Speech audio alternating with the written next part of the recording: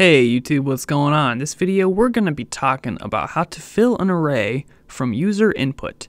Seems pretty simple, but there's a couple gotchas that I thought I'd share with you guys. Hopefully this video is nice and helpful, but before we get started, please check out our sponsor. RAD Studio is the IDE of choice for C++ development. Quickly build native mobile and desktop applications from a single C++ codebase and deploy to Windows, Mac, iOS, and Android. With RAD Studio, user interface design has been made easy with hundreds of pre-built components for cross-platform development. You can easily integrate with popular source control management systems, databases, APIs, and you can make your life easier with numerous third-party extensions. Let RAD Studio do the heavy lifting when it comes to C++ development. Give it a go with a free trial by following the link in the description. So here's some code we have left over from the previous video. We have this nice function which will go through and print an array nice and pretty.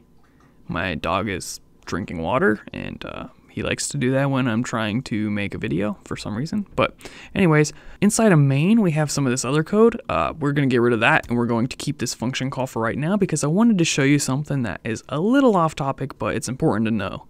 So here we are initializing an array with some elements. So let's say we had the size be 100. If we wanted to print this out, pass in 100 as the size, here's what's going to happen. Nothing too crazy. We're going to have a bunch of zeros. So when you only initialize part of the array, all of the other elements are 0. But the gotcha here is that if you don't initialize the array and just put a semicolon, you're just declaring the array, the values of the elements are undefined. And what that means is the actual result is unpredictable. So when we compile this and run, you can see we get a bunch of garbage. That's just a side note that I forgot to mention when we were talking about the basics of arrays. Don't expect all of the values to be 0 unless you initialize part of the array. That might come up as you fill the array because you're probably not going to initialize it with some default values. We're probably going to just declare it and then start filling it one value at a time. Anything we don't fill, we can't assume that it's 0. It could be anything, as you guys can see. So as we work with this array, I'm actually going to take this size and put it in its own entity. We're going to make a constant. So let's say const int size. I'm going to use all caps. And we're going to set it to the value 100. And then instead of using 100, you just put the value size. And we can pass in size as the argument there. I don't actually need to calculate the size here because we are manually defining the size here. We're not initializing it with a list of values, so it's very easy just to have that value hard-coded and use that throughout our program. So I'm going to get rid of that line. All right, let's clear this mess out. And now let's talk about getting input and storing it in an array. Here's what it's going to look like. We're going to get it from console in, and we're going to store it inside of guesses. And now we need to do this inside of a loop because we need to go through all of the elements. So let's start with a for loop. I'm just going to leave this here for a second. So we'll say for int I equals 0, I is less than size, I++. Now we can take this code and paste that inside of the for loop. Oh, nice and pretty. Kidding. There we go. And then we need to put index I. All right, so let's just compile and run and just see what it looks like right now. When we run this, oh, shoot. Forgot that I was printing that array. Don't worry about all that garbage right now. We'll fix that up. It's just going to continually ask us for elements of our array, and it'll just keep doing it. And we can exit this with Control-C. I'm going to take this print array, I'm going to move it to the bottom, and then I'm going to comment it out for right now. So this seems to work, and this is the simple solution to your problem. So let's just go through an example with size 10, and we will print that array. Let's compile and run. We'll give it the values 1 through 0. And as soon as I hit 0, it prints all of those values. So it seems to be working. Awesome. There are a couple gotchas that I wanted to talk about. Specifically, when we're dealing with statically sized elements, we often make the size larger than it might need. That's because we don't necessarily know how much of the array the individual that's using it is going to need. If we're getting this from user input, they might only want to put 3 elements in there. They might want to put 300. It's hard to say. So what often happens is we make the size much larger than we might need. But the problem with this is that this for loop is going to go until we use all of these spots. We might want to stop at some particular spot. And there's a little trick I'm going to show you guys on how to do that. You can actually take this console in and put it inside of an if statement. So it's going to look like this. In the case that this is true, that means the input worked.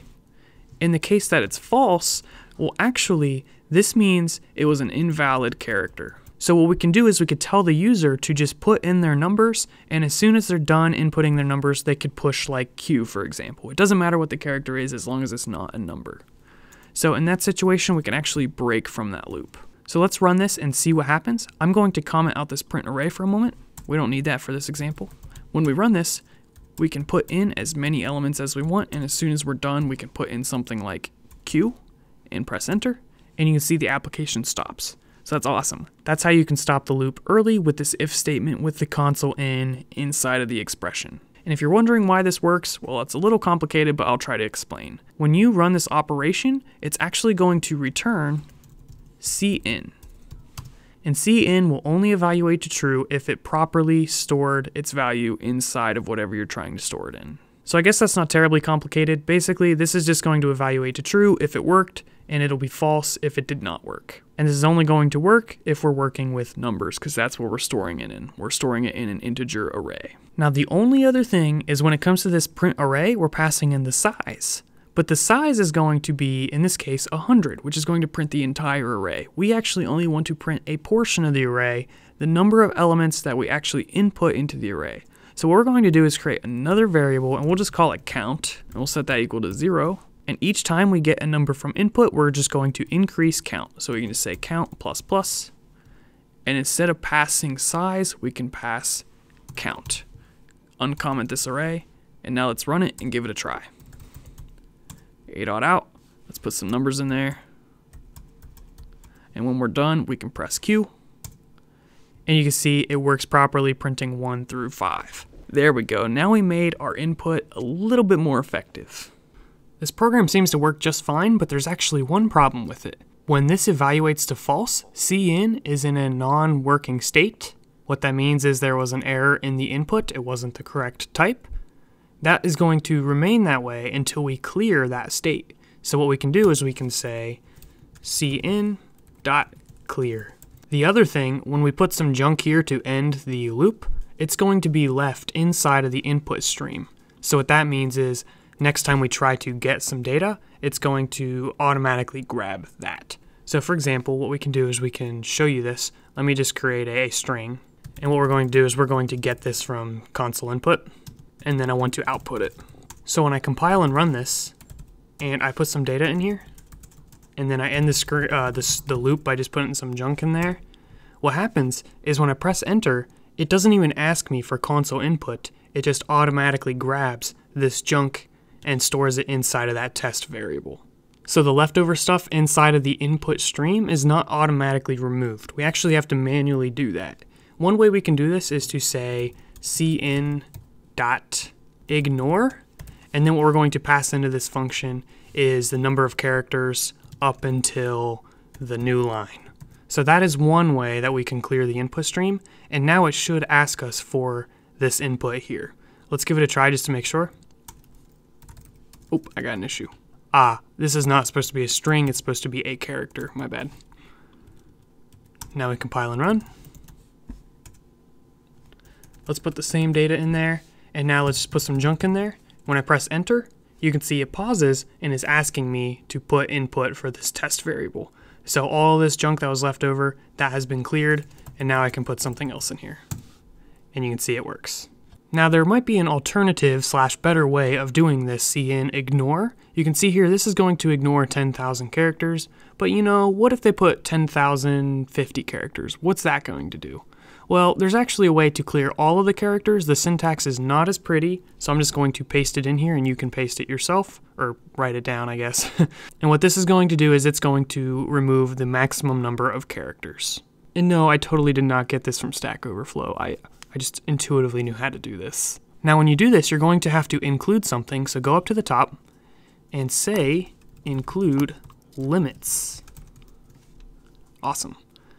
Now we can get rid of this old ignore, and this should work just the same way, but I think it's a little bit more safe. 1, 2, 3, 4, 5. And then when we put some jargon in there, you can see it still asks us for the test variable. So it seems that everything is working, and we effectively made a loop to input into an array. So that is how you do that, guys. This is going to come up a lot also when we're working with other types of collections. So make sure you understand this content, and if you have any issues or suggestions, leave them in the comment section below. And don't forget to subscribe, you know, that helps out my channel and whatnot. All right, peace out, guys.